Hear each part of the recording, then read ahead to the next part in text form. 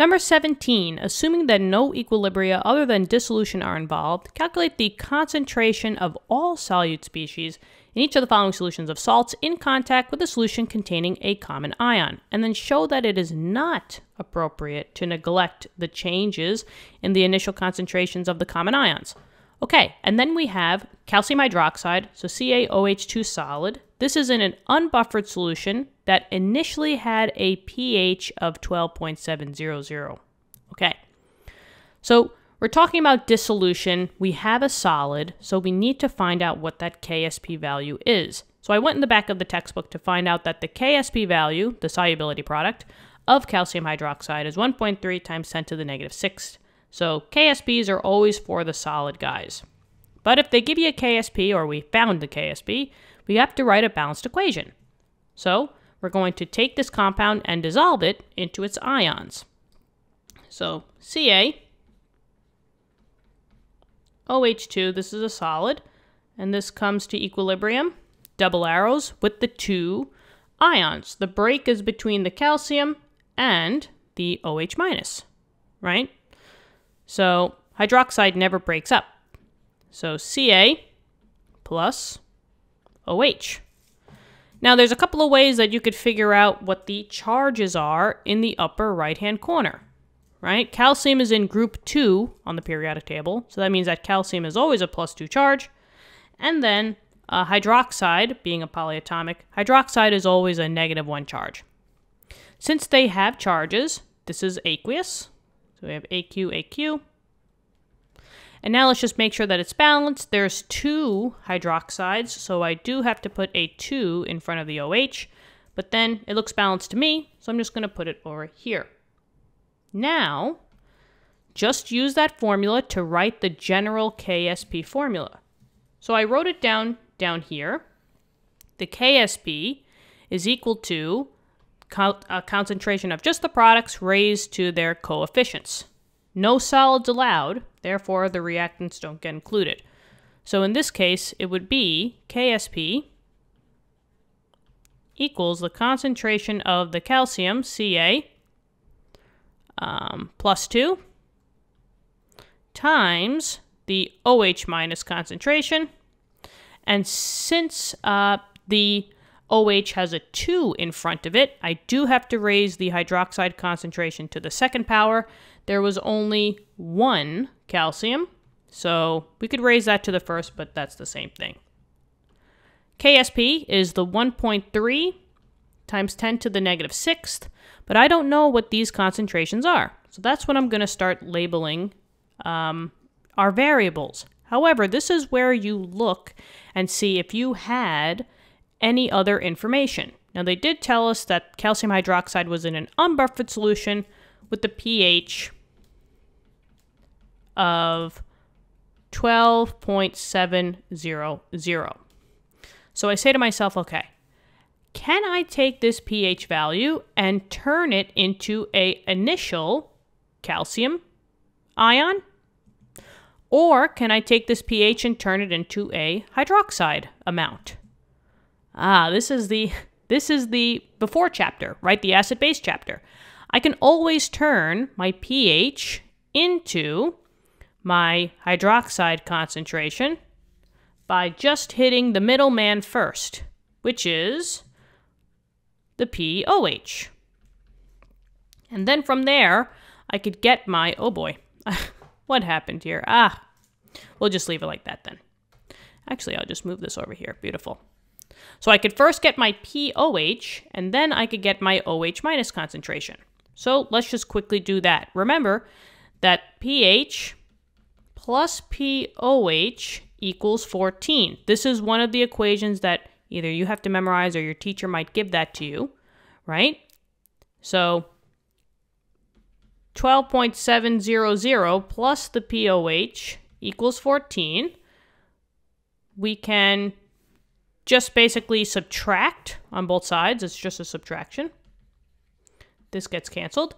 Minus 12.700. So the POH, I now have 14 minus 12.7. So 1.300. Now I'm going to use that pOH value to get an OH minus. Here's that formula for that one, right? It's the OH minus equals 10 to the negative pOH. So I'm just going to take that pOH value and plug it on into here, 10 to the negative 1.300. Okay, so let's see, 10 raised to the negative 1.3, and I get, and this should technically be inside. There we go. So I get 5.0119. 5.0119, yep, times 10 to the negative second. So let's just pull this on back a little bit. 10 to the negative second, and that is molarity.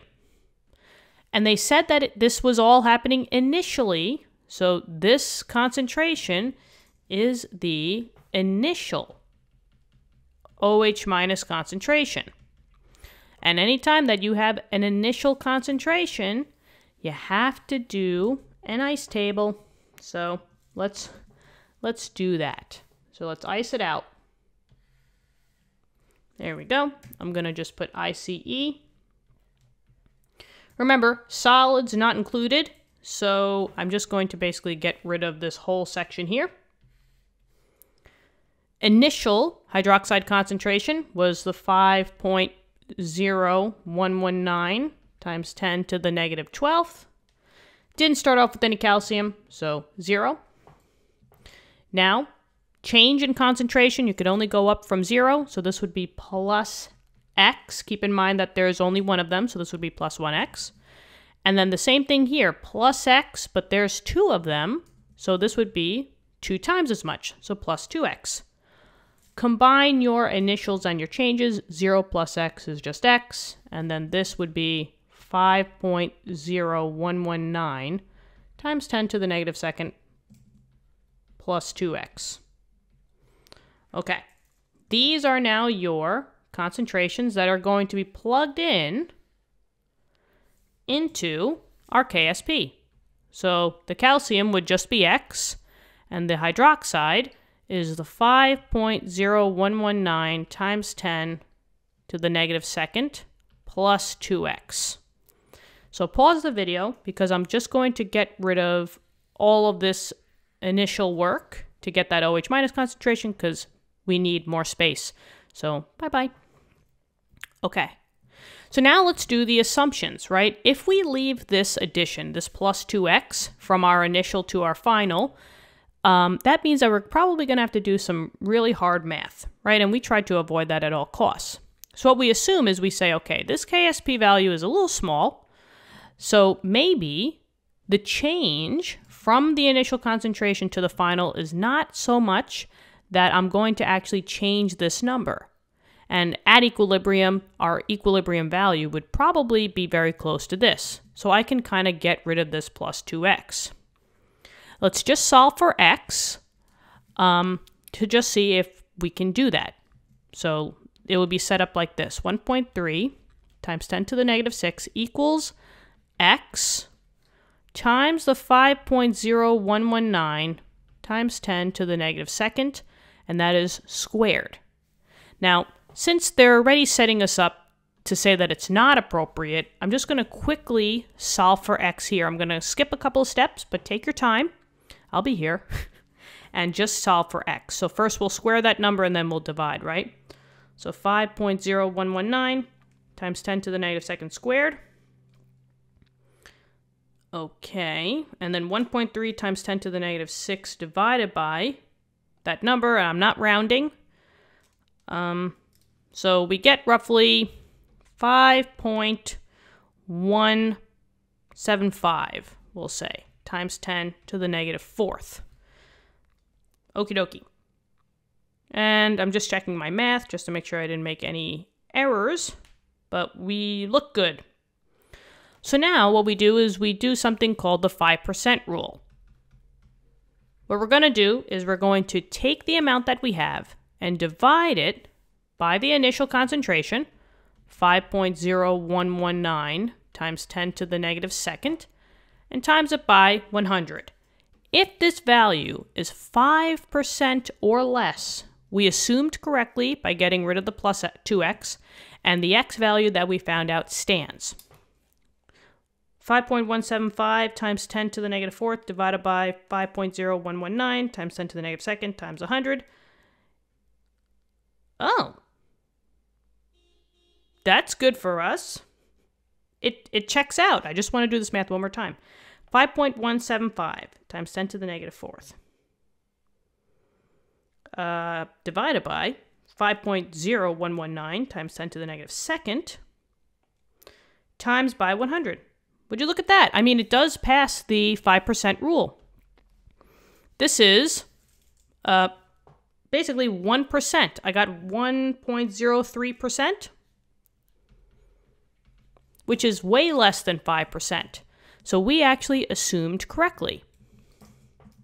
I don't know why this is now in the, not appropriate, but this did happen in, I think, the last question as well.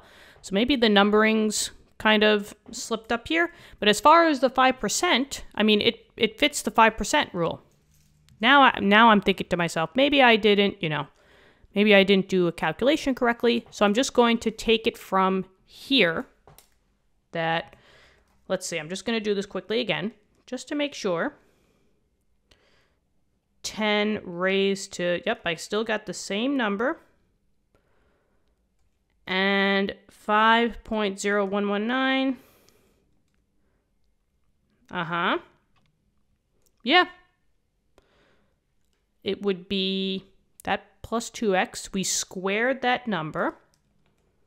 10 to the negative second squared. 1.3 times 10 to the negative 6 divided by that number. Yeah, I got the same thing. Times 100. Yeah, I'm going to keep it. So our x value that we got is our molarity.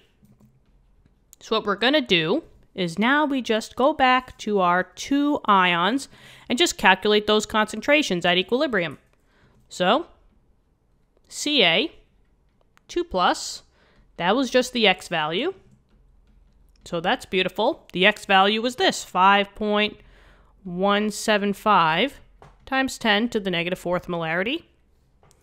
And now the OH minus concentration is 5.0119 times 10 to the negative second plus 2x. So when I do the math, I just have to plug in this x value in for here. So if I just plug, if I just say that this would be plugged in 5.175 times 10 to the negative fourth. So let's figure it out. 5.0119 times 10 to the negative second plus 2 times 5.175 times 10 to the negative fourth. And yeah, I mean, it only moves it so slightly. Maybe I'll do that in black. So I get 0.5115. And if I just translate that into, actually 0.05. If I just translate that into scientific notation, it would be 5.115 times 10 to the negative second. And that's molarity. And these are your 2 concentrations. Okay. Whew. So yeah, I mean, according to the math, we were able to get rid of the plus 2x because of the 5% rule. I mean, we double checked it, so that's good for me. I really hope this question helped you out. Let me know in the comments. Love talking to you guys. Subscribe to the channel. That will help us out tremendously. Thank you so much for that. You guys rock. And good luck on your tests and quizzes, all right?